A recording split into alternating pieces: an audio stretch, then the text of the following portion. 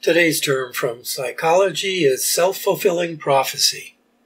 A self-fulfilling prophecy is a prediction that directly or indirectly causes itself to become true by the very terms of the prophecy itself, due to a positive feedback between belief and behavior.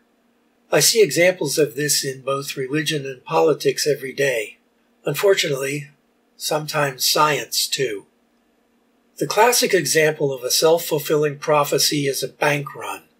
By law, banks keep a certain amount of cash on hand to deal with the usual day-to-day business. But most of the money deposited in the bank is lent out at interest to make enough money to cover the expenses of running the bank, pay interest to the depositors, and make a profit for the stockholders.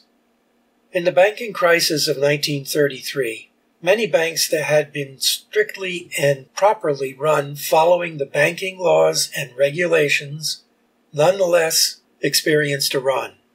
Due to the Great Depression, large numbers of people had lost their jobs and needed to withdraw some of their savings to live off of.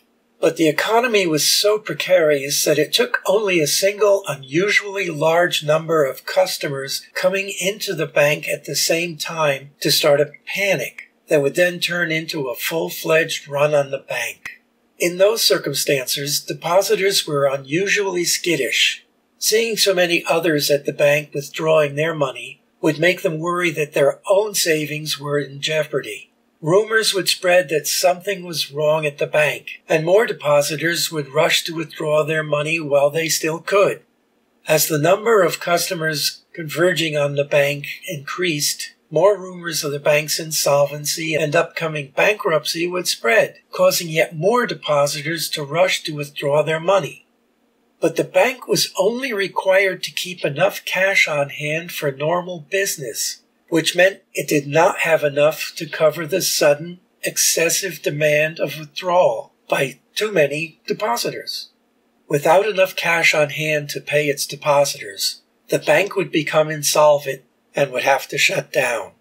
The bank that was solvent at the beginning of the day and would have survived just fine into the next day was forced into insolvency by a run caused by rumors that it was about to become insolvent. The prophecy fulfilled itself.